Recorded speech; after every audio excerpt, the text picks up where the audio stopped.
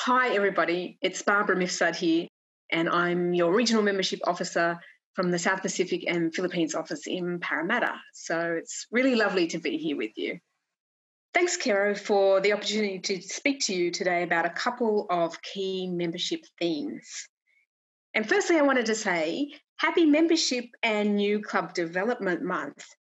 So August is a special time for us to think about and celebrate Rotary's greatest assets, which is you, our members. So I wanted to say thank you for all that you do and for everything that you are going to do throughout the year. Before chatting about those key membership themes, I thought to give some background about my role. So I work as the Regional Membership Officer for Zone 8 at the Rotary International Office in Parramatta, Australia. So that's the South Pacific and Philippines office. And that means I'm a Rotary International staff contact for membership issues. And I assist clubs and districts in Australia, New Zealand, and Pacific Islands. And this is a relatively new role. It was rolled out in the Parramatta office about a year ago, even though I have been working in the office for quite a while. And I'm part of a global membership development team at Rotary International that has over 20 staff. And there are 5 other regional membership officers that are doing the same role that I do. But we've also got specialist staff that are working on research, on resources, and also reporting. So Rotary International really is working hard to make sure that there is help out there for clubs and districts to assist with Rotary's biggest internal priority, which is membership. So a little bit about what I actually do on a day-to-day basis. So I provide assistance in 3 main areas, and firstly, strategy. So I could provide advice on things like attraction and retention, as well as new club development. And for example, I provided advice to the club and district when they were developing the Gold Coast Passport Club recently. So we chatted about what a passport club was and how it could be run, how we could tailor it for their needs. Secondly, I help out with reports and data. And at the moment, I'm working with a couple of clubs who are trying to pinpoint some areas for improvement. And running historical data can really help with that. For example, you might discover that attraction isn't really the problem, it's retention.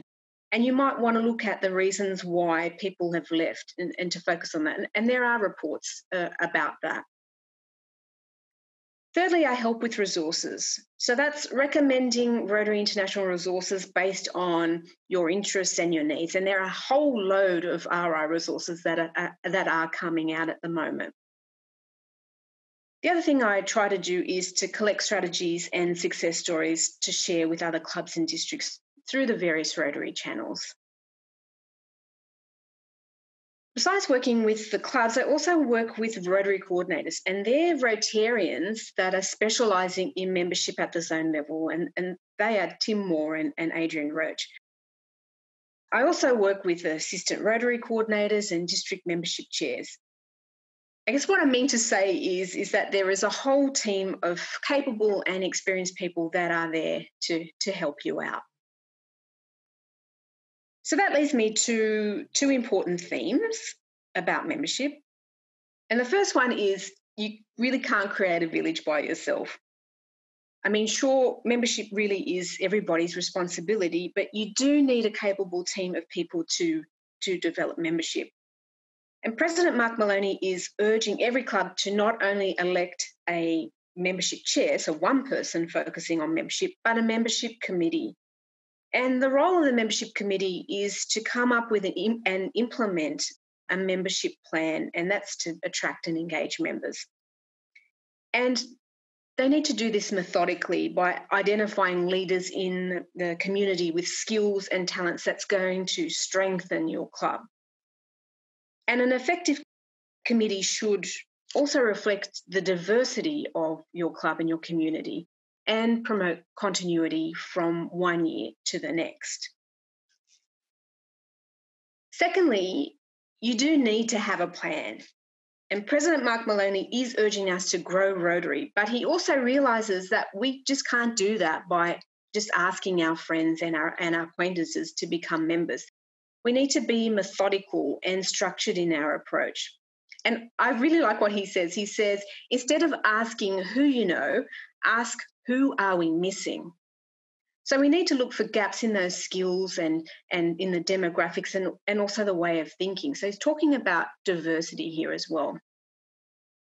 And clubs can take assessments such as a diversity assessment or a classification assessment to see where some of those gaps lie.